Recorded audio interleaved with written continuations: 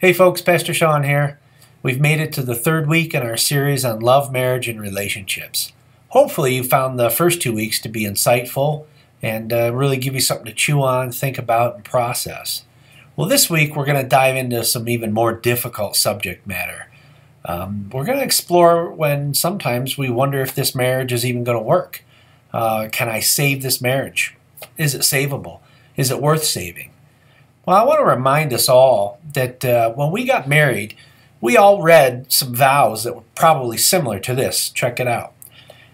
I, Sean, take you, Julie, to be my wife, to have and to hold from this day forward, for better, for worse, for richer, for poorer, in sickness and in health, to love and to cherish from this day forward until death do us part. Sometimes it reads like this. I offer you my solemn vow to be your faithful partner in sickness and in health, in good times and in bad, and in joy as well as sorrow.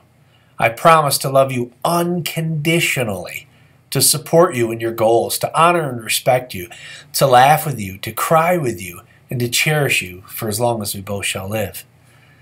Now, on the wedding day, I find people say these words with a lot of joy, with a lot of anticipation.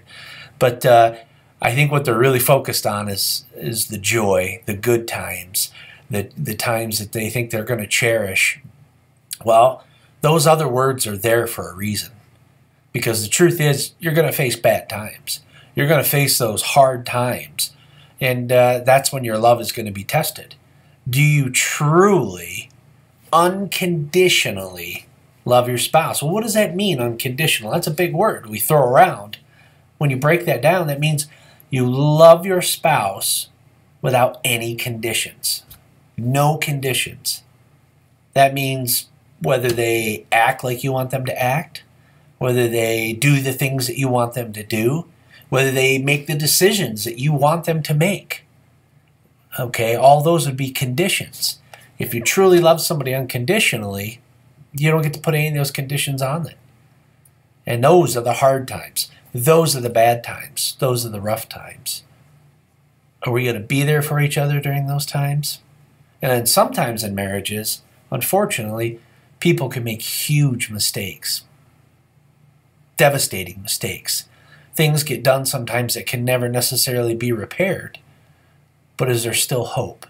Is there still hope to move on, to go on, and rebuild what is there?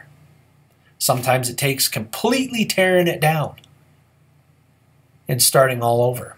Sometimes it's a matter of just repairing some weaknesses in marriage. It would do us all well to evaluate our marriages. And when we get asked that tough question, is this marriage, something that can be saved? Hopefully, somewhere in there, we could crack the door, invite Jesus in, who is the master at restoration, at building. Invite him in, and if both parties are willing, certainly there is always hope. I hope you enjoyed this third installment of our series. Have a great week.